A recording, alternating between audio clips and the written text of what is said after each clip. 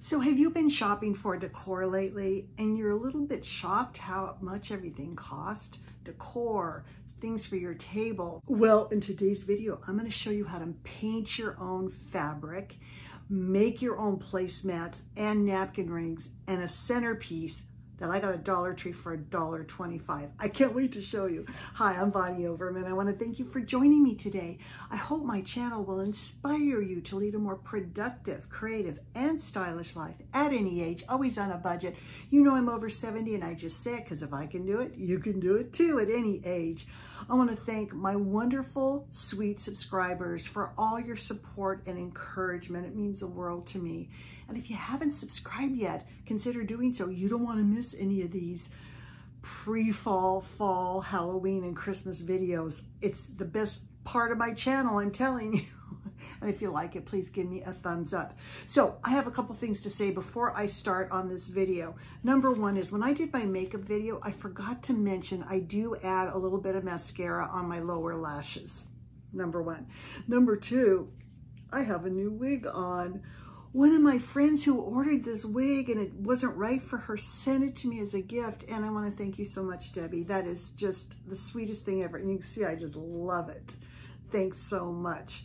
Okay, so today I'm going to show you how I made my zebra skins. Like if you're doing any type of a party and you need a big tablecloth, you know how hard it is to find the right size. I'm going to show you how to take fabric, paint it, and you can make it any size you want to and overlap the skins, whatever. I'm also going to show you how to make mats, placemats, and napkin rings out of cardboard. I mean, it's pennies, and use little scraps you have to embellish them. You guys, you're gonna love this. And my seahorse centerpiece for $1.25. Well, I did also buy some things to put on, which was $1.25. So under $3, let's just put it that way. Anyway, I'm not gonna keep you. I can't wait to show you. So I hope you love these things I'm gonna show you. I hope you will get inspired and make some of these things for your home. Remember, they just cost pennies. And I'm gonna see you in the next video. Bye. All right, this might look like an animal skin, but it's not. This is what I painted. And I did this when I did a fair table called Out of Africa. Now this is just one of the panels that I made. Okay, you start off with some very heavy beige canvas fabric, and you're gonna be using burnt umber, which is a dark chocolate, my favorite brown, black, any kind of a tan, this is desert sand, and a warm white. And you'll be mixing a lot with water and combining some of these with white, etc. to get the thing. But anyway, so when I started researching the shapes of the pattern on a zebra, it usually comes down to a V. Now the V I'm going to show you on my final product, I did wide Vs. These are a little bit more put together, but I'll show you in just a minute. So you just do these organic V shapes. You can see here, here, here with pencil, and then I fill in the areas with these like little blobby things, okay? You can see here part of a V. This is just one side of a V. And after I do those, then I come back with black marker and I outline them. I just want to make sure it looks balanced. It shouldn't look perfect because it's an animal skin. And then from there, I take my black paint and now I come in and I paint all of these V's. All right, I've painted all my V's. Now I'm gonna come in, again, a lot of water, and this is kind of messy, you might wanna do it outside, but a lot of water and mixing some of these down a little bit because you want some light browns and you're gonna like really rough it up and shade it with the water and the brown, just to give it a lot of shadowing. And that type of thing. You want the skins to look old. I think that makes it look more real. Now you can see the wider V's I did on this one, and then I did smaller V's on the side, just so you know. Okay, I think that looked really good. I forgot to mention that I did do the wider V's on this. But what you do with this, now you take your shading or your distressing with your brown that's watered down, really get in there. and you're going to shadow with the brown, you can see here, and you're going to highlight with some of the watered down white paint. You can see that's what gives it like a three-dimensional look on most of the skin. Sometimes I do a little bit of black paint come in here or brown paint just to give some dots, and kind of looks like, you know, it's been shaded. And then if you want to do this into a tablecloth, now you cut your edges and leave them raw to a animal skin shape. And there you have it. You have this for a tablecloth, a runner, cushions outside. If you're going to sit on them or put them outside or use as a pillow, I would definitely seal this so none of the paint ever comes off, although it really doesn't. But anyway, just to be safe. So let's take a look at some more budget ideas for your tabletop. Now I want to talk about napkin rings. I know I talked about these last month, but I want to show you some different, more kind of ethnic designs. Okay, so paper towel roll, wired edged ribbon. Now you can use burlap, you can use an animal print, you can use anything you have. Literally, if you have a piece of ribbon that maybe 4 to 5 inches long and you're going to throw it away, make a napkin ring out of it. So you start with this. Now you can glue on here anything you want. And let's take a look here. Now, this one I just absolutely love. If you like simple, but yet a touch of this animal print, this is 3 strips of ribbon, and I just glued it on the back there. So I have the little, this print here, and then the giraffe print in the middle. And then you see the burlap through it, which looks really cute. I mean, that does not look like you just glued things on. This next one here, I love. This is kind of plain, but it gives so much texture to this. It is shredded Dollar Tree rope. Just tied in a knot, glued on. I mean, talk about pennies. Absolutely so inexpensive. Now, if you have a print cloth and you want to add something really different, look at this luggage tag that I have, and very kind of global, well-traveled look.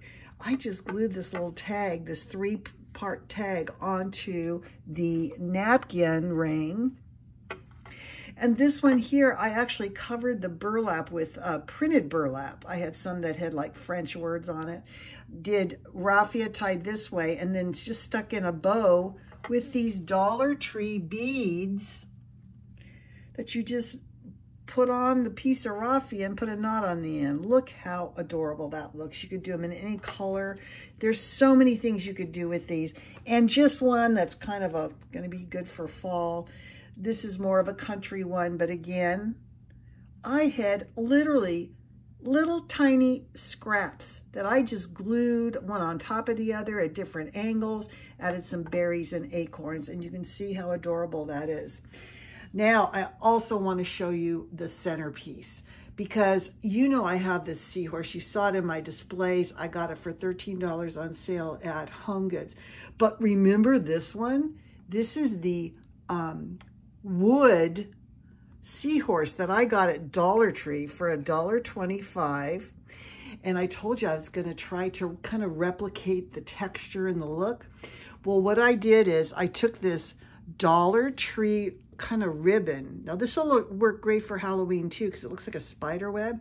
And I just took little pieces and glued it on. You can see all the texture, and then painted it about 3 shades of brown and did some jingle blocks on the back to make it stand up.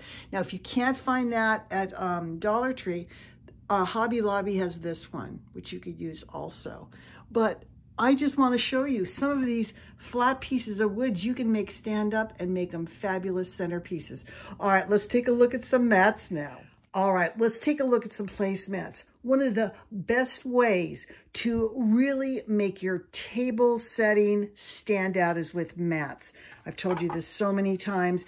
If you have these dishes just sitting on a table, it's not much, but you put it on a mat and it brings texture and color.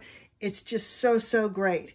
Now, let me show you my favorite ones. Now, these I bought, I think, at World Market. So if you want to invest in a really textured mat, and you don't want to make them, I definitely recommend buying these. And sometimes I think I've also seen them at Dollar General or that type of thing.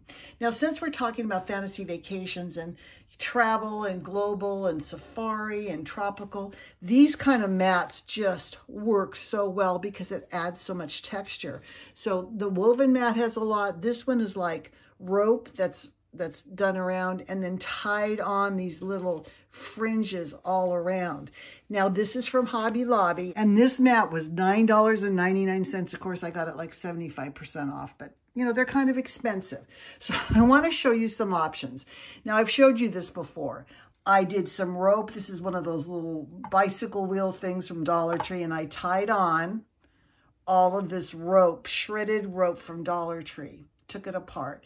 And then this one here also gives good texture. That's pleated burlap ribbon that I just showed you in the last scene when I talked about the napkin rings.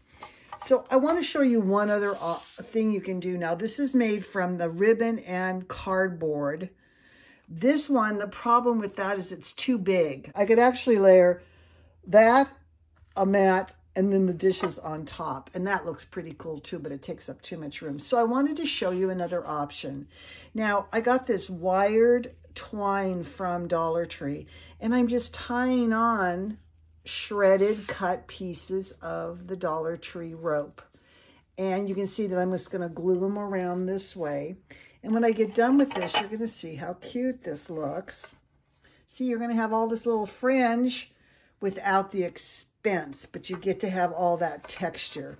Use these scraps and these things that you have to make these wonderful placemats, napkin rings, and your own custom tablecloths. I hope you love this. I hope you got inspired, and I'm going to see you in the next video. Bye.